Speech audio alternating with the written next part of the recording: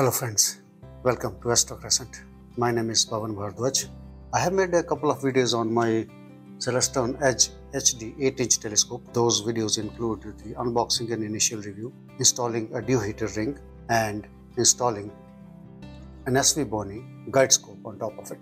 When I purchased this telescope, I got this as a gift from my family. I also purchased a Celestron T adapter, which is specifically made for Edge HD telescopes, and a Celestron 0.7x reducer lens, which is also specifically made for this telescope. Today I will be talking about this lens, installing it to complete my imaging train using the ZWO Filter Drawer and my ZWO ASIIR Pro Camera. So let's do it together.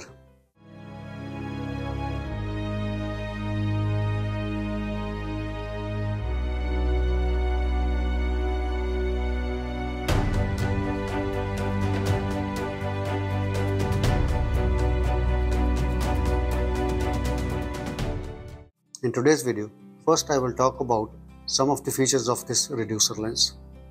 Then I will see how I can achieve a proper back focus with ZWO Filter Drawer and ASIIR Pro Camera using the Celestron T-ring.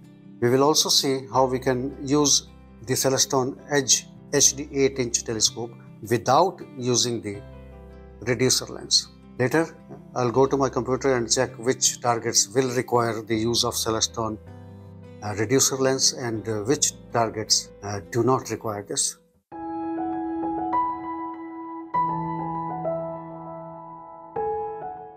The Celestron Edge HD 8-inch telescope has a native focal length of 2032 mm or 203 cm.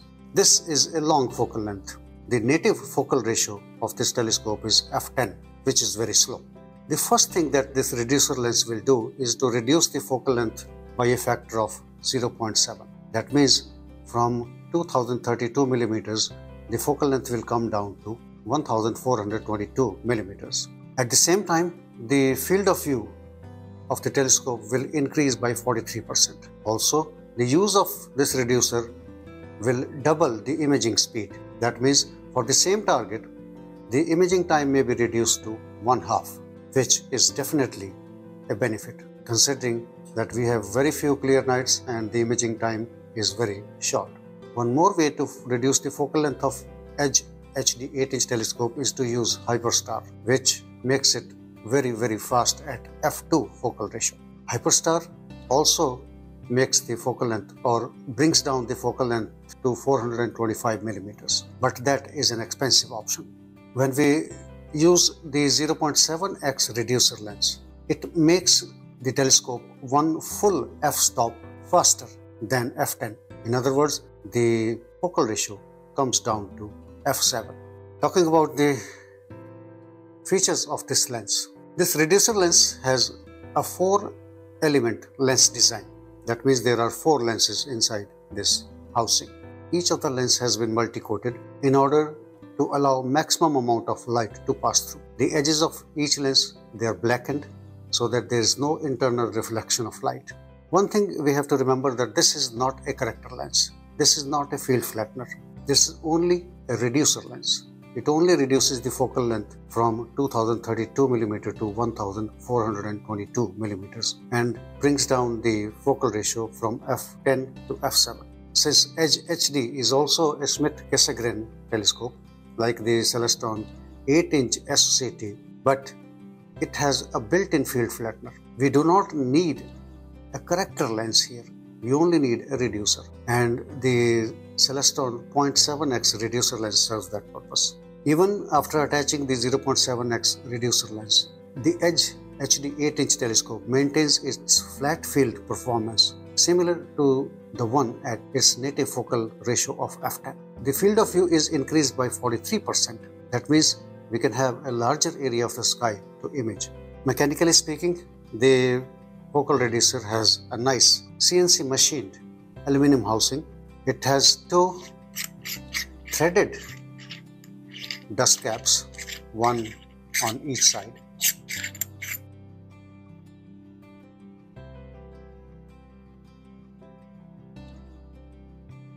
So these dust caps are very useful when we do not want to use the reducer lens for a particular target and we need to store it for some time.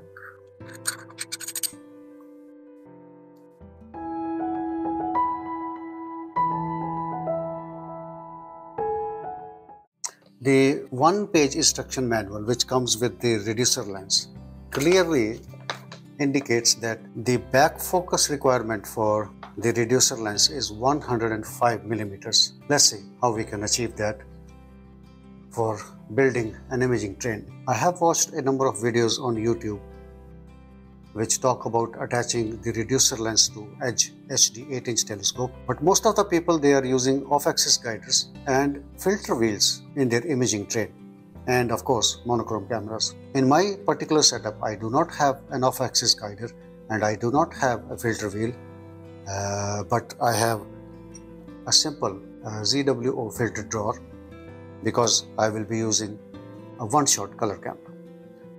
So let's see how we can achieve back focus of 105 millimeters. Let me put this aside for a while.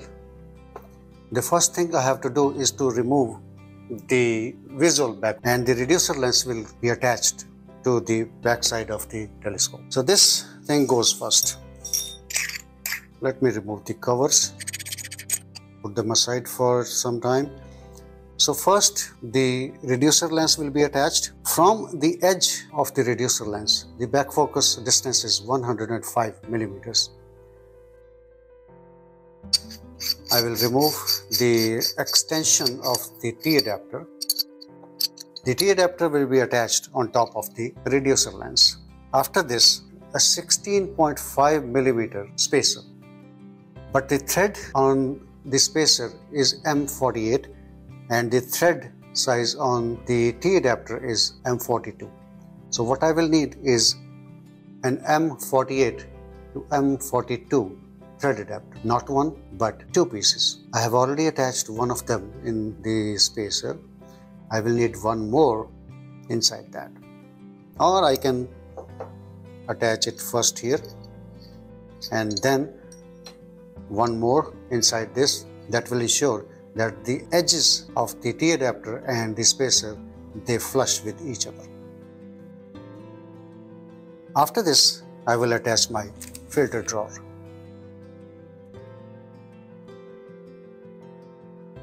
Once again, the thread on the 16.5 millimeter spacer is M42 and the thread size on the ZWO filter drawer is M48. I will need one more M48 to M42 thread adapter, which will go on top of this or inside this. The ZWO filter drawer is 21 millimeter. The distance it provides to the imaging train is 21 millimeters. Then I have 11 millimeter spacer on top of my one-shot color camera, which is ASIAIR Pro. And from the edge of the camera up to the sensor, which you can say just at this point where you see the black dot, is 6.5 millimeters. That would make up my 105 millimeter back focus distance. 50 millimeters here, plus 16.5 millimeters, plus 21 millimeters, plus 11 millimeters and 6.5 millimeters.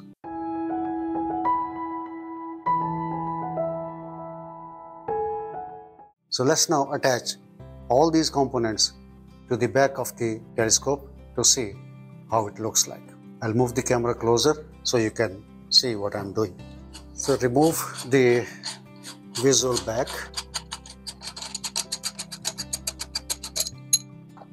Attach the focal reducer first.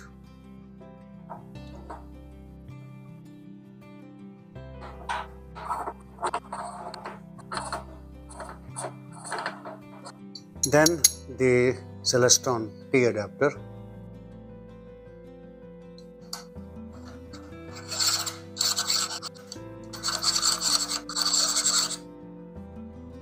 Then M48 to M42 thread adapter. When you attach the thread adapter, make sure the groove, hope you can see that, is a groove over here.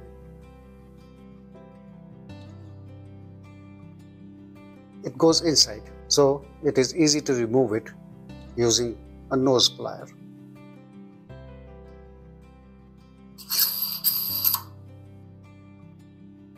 You need one more M48 to M42 thread adapter, and I have already inserted it or screwed it in the 16.5mm spacer because I was using the same camera on my other imaging train.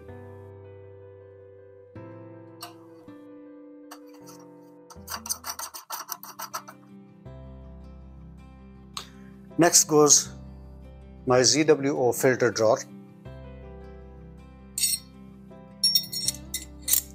But I will need one more M48 to M42 thread adapter because the thread size here is M48 and the thread size here is M42.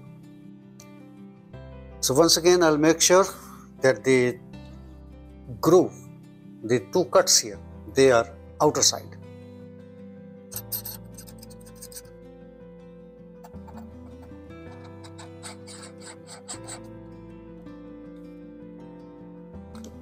After this goes my camera, which has an 11mm spacer already attached to it.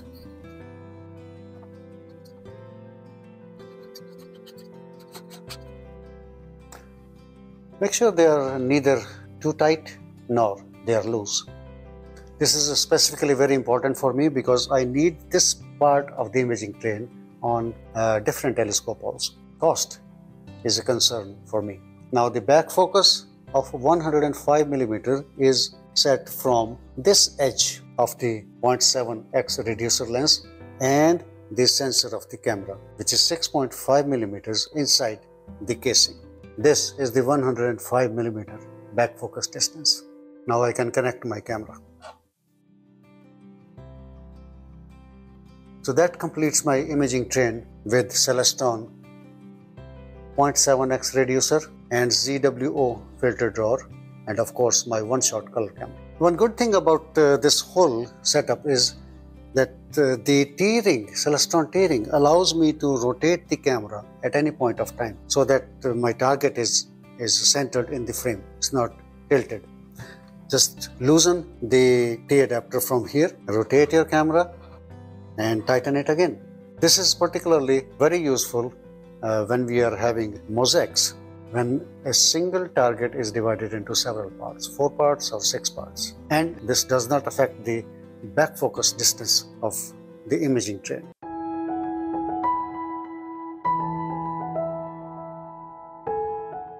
What if I do not have to use the 0.7x reducer? The reducer lens is used when I need a wider field of view, but in certain cases I don't need that.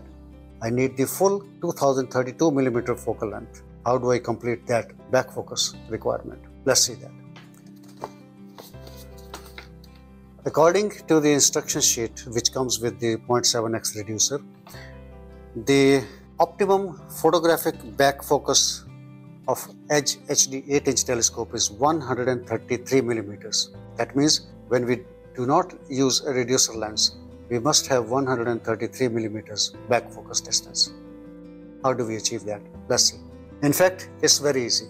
We remove the focal reducer and replace it with the T adapter along with its extension, which is 28mm. Let's do that. So remove the T adapter,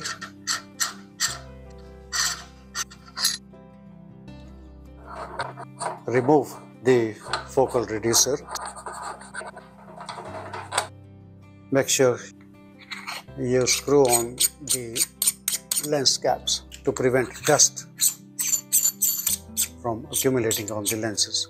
So remove the T adapter from the 16mm spacer, remove the M48 to M42 thread adapter, attach the 28mm extension of the T adapter, screw on the M48 to M42 thread adapter,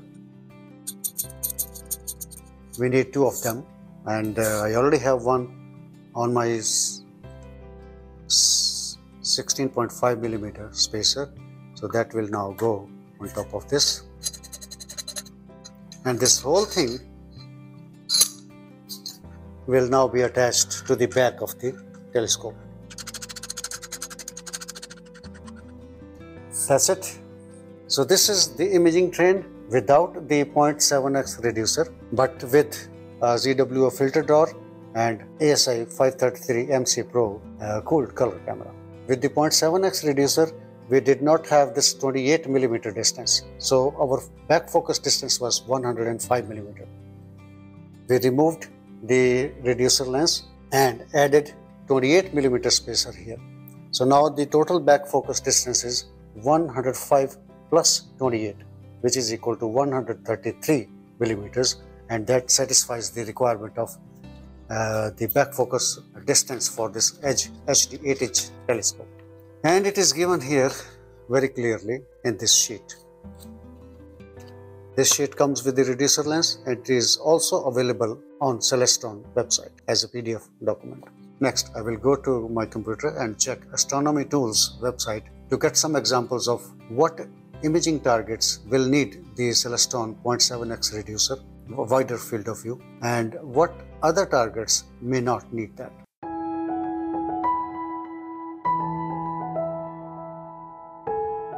On the astronomy.tools website, in the imaging mode, I have selected my telescope as Celestron C8 Edge HD. The website knows the native focal length, which is 2032 millimeters, and the aperture is 203 millimeters. I have selected my camera as ZWO ASI533MC Pro, which has a resolution of 3008 by 3008 pixels. The pixel size is 3.76 by 3.76 micrometers. I am not selecting any Barlow or any reducer lens. Now I will select one of the Messier objects, for example. Let's go to Lagoon Nebula. Click on Add to View, and I can see clearly that green borderline. It does not cover the entire target. Now if I add 0.7x reducer, add to view, the nebula is now inside my imaging frame. Look at the purple colored border now. Let's take one more example. I'll go to M33, which is a triangulum galaxy. The green borderline shows the field of view without the focal reducer, and the purple border shows the field of view with the reducer lens. That means for this particular target, I will have to use the reducer lens. For solar system, I can select any of the targets here, but most of the planets will be too small with the 7x reducer. I don't need that except for the moon. So let me select moon here and see what happens. The green square border shows the field of view without the 0.7x reducer, whereas the purple border shows the field of view with the reducer. The moon still does not fit completely into the field of view. For any other planet, for example Jupiter, you can see it is too small even for a 2032 millimeter telescope. So instead of using the reducer lens, I might have to use a 2x or 3x Barlow. Let me select another Messier object, the Whirlpool galaxy. Add to view. So this is the field of view for the Whirlpool galaxy without the reducer lens. Now I will add the 0.7x reducer. Add to view. The field of view is wider now. This means for this particular target, I do not need the reducer lens. It is better that I use the telescope without the reducer lens. One more example of another galaxy. Take Bode's galaxy M81, which is a very popular target.